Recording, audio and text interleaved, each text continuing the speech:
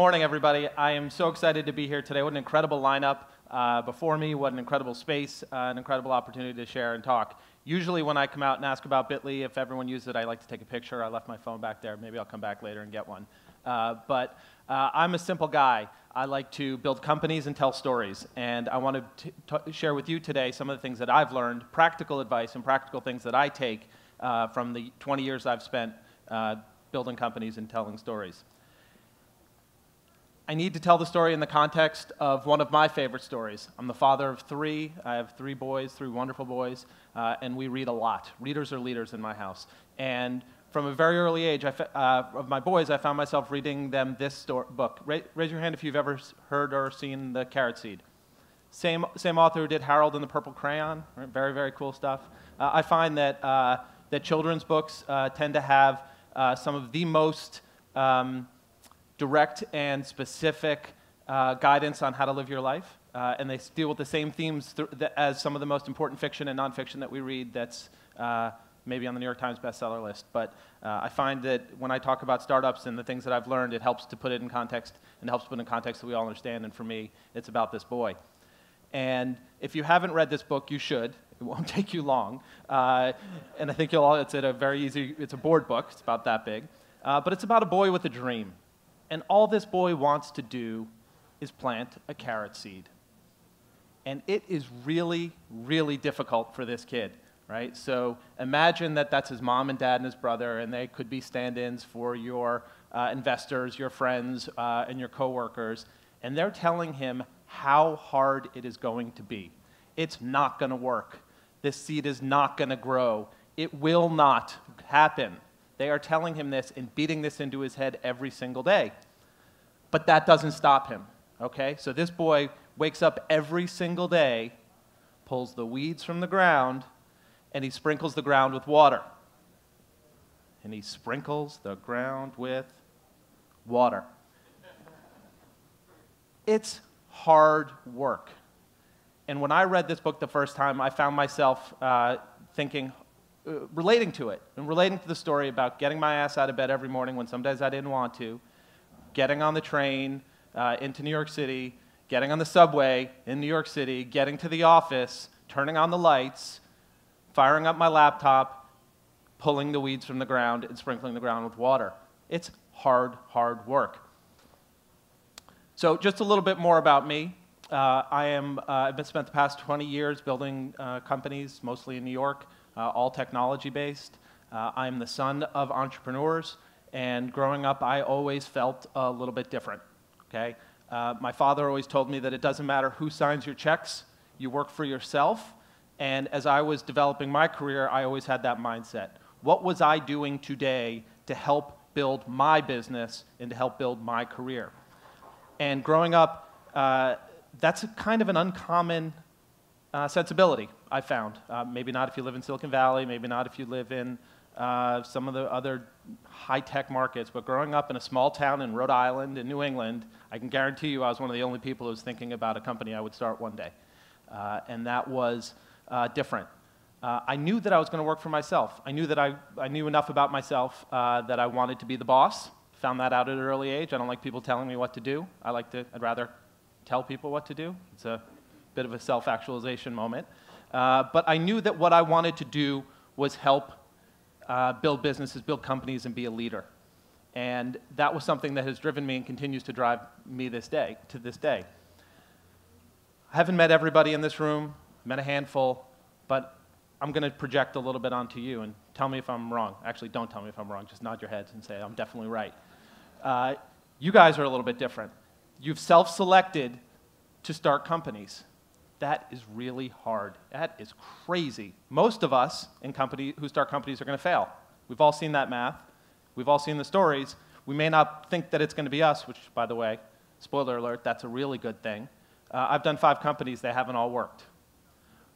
You think that the glass is half full. You're optimistic, right? We all believe. You also don't like anybody telling you what to do. You are self-selecting into careers and into how to spend your time in a way that you're in control of it. And that it doesn't matter who's signing your checks, whether your investors are putting money into your company, you're working for yourself, and you're building your career, and you're going to make it happen. And just like me and just like that boy, you get up every morning and get to work. And that's really good, because building a company is really, really hard. And I keep notes all the time. I've now gone paperless, which is thrilling and terrifying at the same time. But there's a couple of key takeaways that I've found important to me, that every time I go back to start a new business or create a new line or talk to or advise other companies, there's things that I like to share. And these are practical things, I hope, that you can use to help build your business as well. So the first thing is to be first or best. Whoop. Bigger, faster, stronger. Okay, so this might seem really obvious, but it requires a mind shift. The mind shift is you have to understand your market, you have to understand your product and what you're building and how it serves that market, but then you can also change it a little bit, okay? You can define your market. You should take a piece of paper, or paperless, 2 lines, and put yourself in the upper right, and then define that market. Okay, I look at companies like Dropbox. I look at companies like Box. Really, the same product, right? But one is the best for enterprise, and one is the best for everybody. Same exact product. They have defined their market, they've defined their positioning, and they go out with clear, concise, direct messaging saying we are the first, or we are the best, and we are the only. And you have to figure out for each one of your products, each one of your services, and each one of your businesses, what are you first at? And if you're not first, what are you best at? And how do you fulfill on that for everybody? You should be asking yourself every day. It is incredibly easy to get distracted. We are all creative people. We are all thoughtful. We get a lot of ideas. The nature of this community is we talk to people, and 9 times out of 10 over coffee, you can come up with another idea. But you have to stay focused on what you're first at or what you're best at, and you have to define that for yourself. And the creativity is you can create new markets and create new definitions and make that happen. The second thing that I'll say is that I've learned is that you need to count everything, but not everything counts. What I mean by that is you have to be fluent in Excel or Google Sheets or whatever it is that you use. It's not a nice to have. You can be artistic, you can be artsy, you can be creative, but if you're not tracking every single metric in your business, you're going to fail. Because you will find yourself one day when you're waking up, when you're sprinkling the ground with water, pulling the weeds, that in a good case, something worked. Oh my God, this worked. But what was it? And what happened? What drove that behavior? What drove that number? I'm a huge fan of just charting stuff, charting the numbers and seeing where they moved, and understanding the difference between driving metrics and resultant metrics. Driving metrics are how many phone calls you made, okay? Resultant metrics are the sales that come out of that. Understand the difference, right? If you want to grow revenue, you can either sell more or increase the price. You can either hire more salespeople to call more, or you can improve the product to improve the price. Understand the way that these things ladder up to your ultimate objectives and track it. If you don't measure it, you can't improve it. And you will try to figure out, hopefully, what's working so you can do more of it. But ignore the things that don't make sense and that aren't relevant. Understand the resultant metric that you're trying to drive. Is it adoption? Is it signups? Is it email addresses? Is it beer sold? Is it pizzas ordered? Whatever it is, understand what that core metric is and all the activities that line up underneath that to make it happen. And measure it and look at it, become fluent in it. I'll guarantee you, for those of you who have raised money, are raising money, or are going to raise money, one of the things that I know venture folks look for every single time is somebody who's got their arms around the business. This is what's working. This is how I'm going to make it happen. I have my hands on the wheel, and I'm going to drive the metrics that matter. Oh, awesome animation. Okay, number 3, align with your customers. So I've spent most of my time doing B2B with a sprinkle of consumer product in there. Sorry. Well, I'll get back to that, and I'll come to make money while you sleep. There we go. Align with your customers. So what this means is you have to understand that anytime you're doing something, even if you are just so passionate about it, this is the best clicker in the world, and everybody in here should buy this clicker.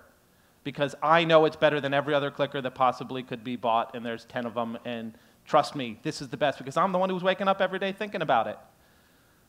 But what I'm not talking about and what I'm not thinking about is what's in it for you. Why would you buy this clicker? This clicker is the best clicker in the world because it's smaller, it saves you time, it saves you money, and it's really very cool looking, and everyone's going to think I'm cooler because I'm using this clicker.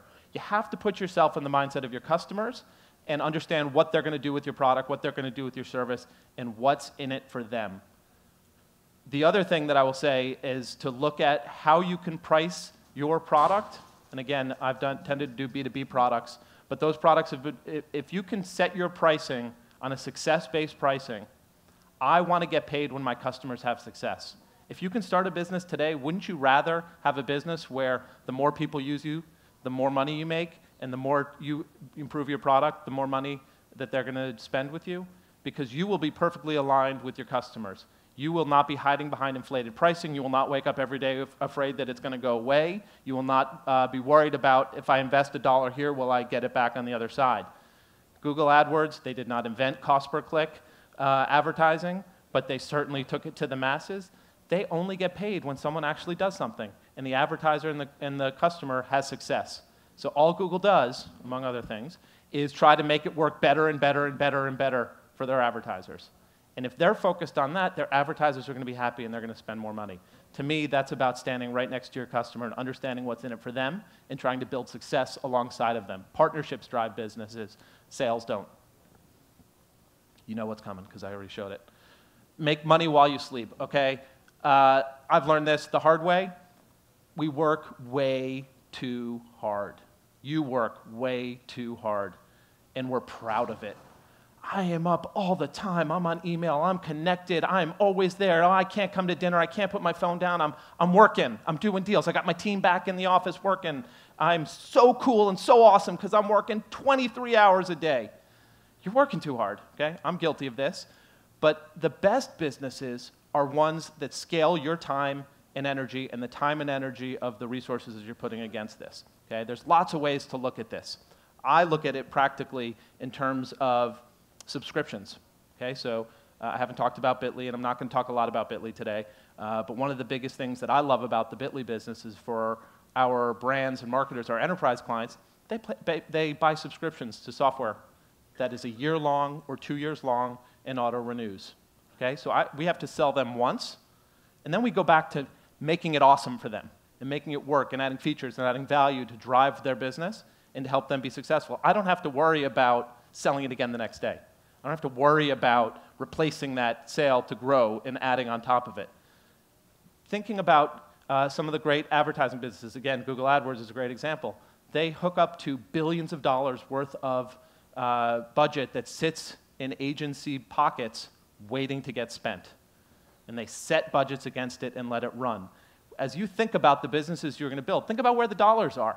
Think about where they're sitting. Whose pocket are they in? And how hard are you going to have to pull it out to pull that money out of their pocket?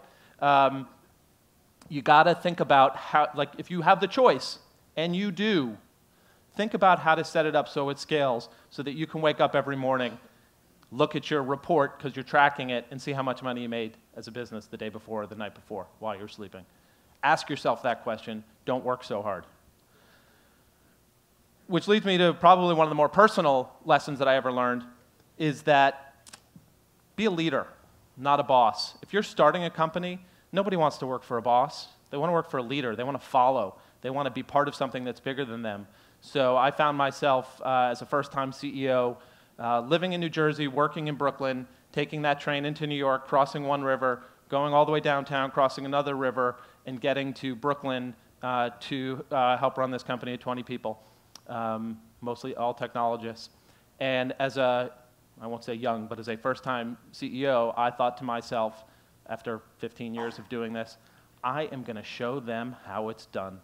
I am the hardest working mother effer in the world. I am going to be the first one in the office. I am going to, through the sheer will of my determination, I'm going to show them and lead this company to where it needs to be.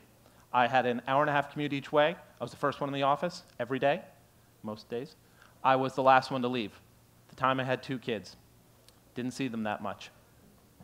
And I did this for about 8 or 9 months, and I found myself hiring a team of people whom I love, but that were as interested in hearing what I told them to do as they were about doing what they thought was right. And I found myself one day, and I woke up in my house, and it was almost physically impossible to get out of bed, right? The physical, the emotional, the everything that you read about in startups, and being the head of a startup is very true. And I thought to myself, oh shit, I can't do this anymore. And it was then that I realized I needed to build a team of people who were better than me, smarter than me, harder working than I was and am, and change my job from being a boss to being a leader. How do I get the people in the seats that are going to drive this business, make great decisions, and my job should be about supporting them, clearing obstacles for them, and helping them be successful, because only if your team is successful will your company be successful. And there's no way that any one of you or any one of us can do this by ourselves.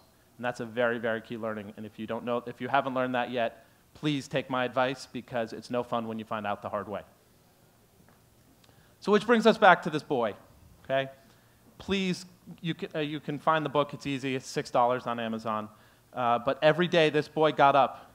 He traveled across, he took New Jersey Transit to Penn Station, got on the A, C, or E, changed, got on the F train to Brooklyn, and planted that seed. And every day, his mom, dad, brother, his brother's the biggest asshole in this whole book, by the way, I don't know. Big brothers are, I'm a younger brother, my brother's great now. But whew, big brother is a jerk. Tell him it's not gonna happen, you're nuts. But this kid, every day, he sprinkled the ground with water and pulled the weeds out. And then one day, God, I love this book. I get the chills every time I get to this page. I really do. Because what it says is, and then one day, it came up. Just like the little boy knew that it would. And it's those last 2 pages which are ultimately the most important lesson I can share with you all, is that, okay, I don't have any Guinness Books of World Records. I haven't punched sharks. I'm not friends with Elon Musk. I haven't built and changed cities, like incredible things. But I can tell you that if you don't believe in what you're doing, and you can take the input from people, but if you don't believe in it and keep pushing at it, it will never happen. It will never happen unless you believe in it and you keep doing all the hard work. Thank you guys so much. Appreciate the time and the opportunity. Take care.